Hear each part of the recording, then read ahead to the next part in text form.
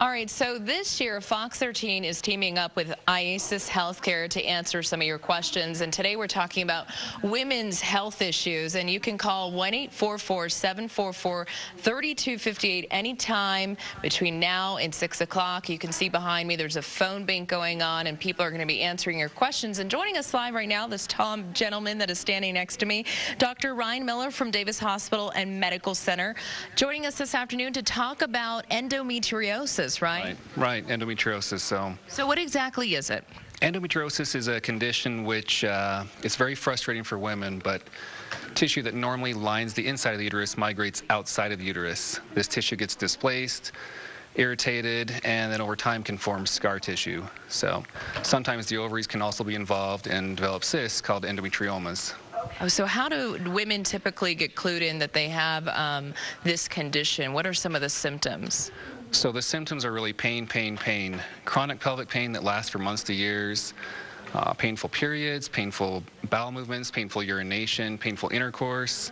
Sometimes they experience excessive bleeding, infertility, change in bowel habits, nausea, and even bloating. Does this all happen at once, or can a woman experience one or two of those symptoms and still need to go to the doctor?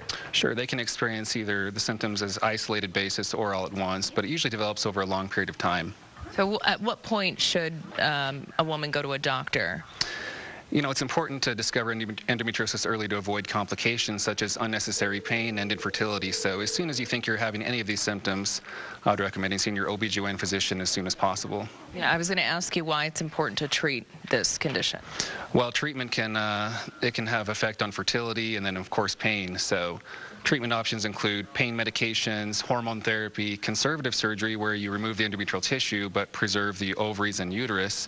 And then as a last resort, if you're willing to concede fertility but your symptoms are so severe, you may want to undergo a hysterectomy. Oh, wow. So it's pretty serious. And if you don't get treatment, what are the risk factors? Well, again, fertility is the big one if you don't get treatment. And then you have to deal with pain for several years, so that can be quite frustrating. All right, Dr. Miller, thank you so much for joining us this afternoon. Appreciate your time. Again, we just want to remind our viewers, people who are watching, if you have any questions, these women right here behind me that are on the phones are here until 6 o'clock tonight. We're going to be delving into another topic that has to do with women's health issues at 5 o'clock. Hope will be talking about that. But again, you can call the number on your screen right now. Again, that's 1-844-744-3258. Thanks again. Thank you. We'll be right back.